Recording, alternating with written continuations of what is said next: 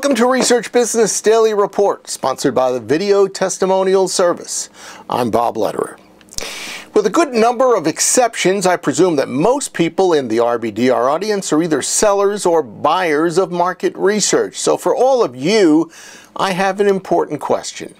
Are you comfortable with the quality of the research you are producing? I mean, really comfortable. And those of you who are buying the research, are you really comfortable in using it to make decisions? Now, I find that an especially interesting question for a couple of reasons. There was a 2018 blog post from Happy Thinking People Director of Global Marketing and Sales, Edward Appleton. And on top of that, I have been accused over the years of bypassing my role as a journalist and becoming an advocate for data quality, to which I've told people, if that is the case, if that's what I'm being accused of, guilty as charged. Appleton asked whether the almost universally positive predictions at the end of 2017 in publications like ours and others are real world or pie in the sky. And he asked that because he believes that 2018 should be the year of market research quality, something that should be necessary, because if you're making positive predictions for this year, they will not come to fruit unless the data and other points of quality in research are upheld. Part of Appleton's thinking says that much of the automation and good practices using DIY software continue to expand. They have not taken fully hold in the industry yet. And he's concerned about that because he thinks those will be the only areas where there will be a real emphasis, which he said is dangerous because accepting tech-savvy innovators and their minimal social science background, not to mention their shortage of research expertise, is very problematic.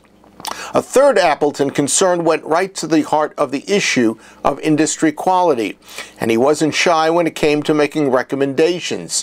1, he said challenge and call out bad research. 2, adopt a zero-tolerance approach about quality standards, although he did pull back a little bit and said, be charming in how you do that. 3, he said you should highlight the risks to those around you from being associated with poor quality research.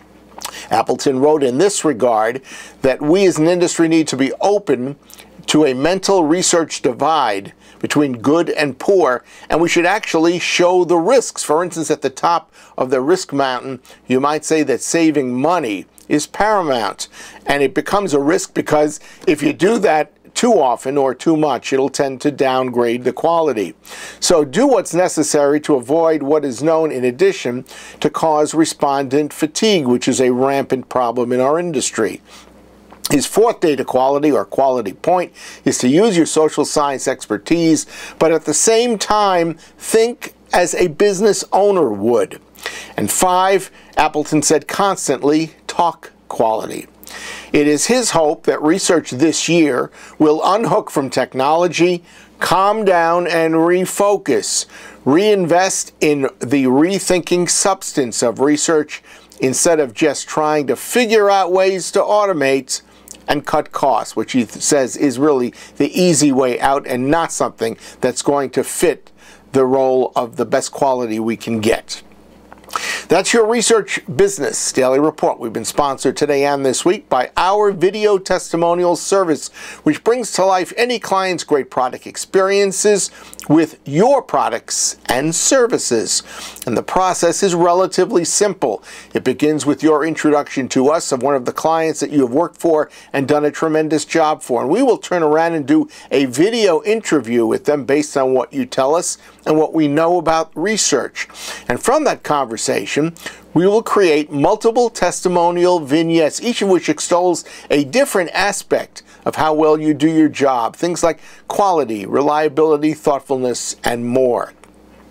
Your testimonial will be placed, or can be placed, strategically on your website, and we tell you from experience it will elevate interest and image of your company to those unfamiliar with your products and services.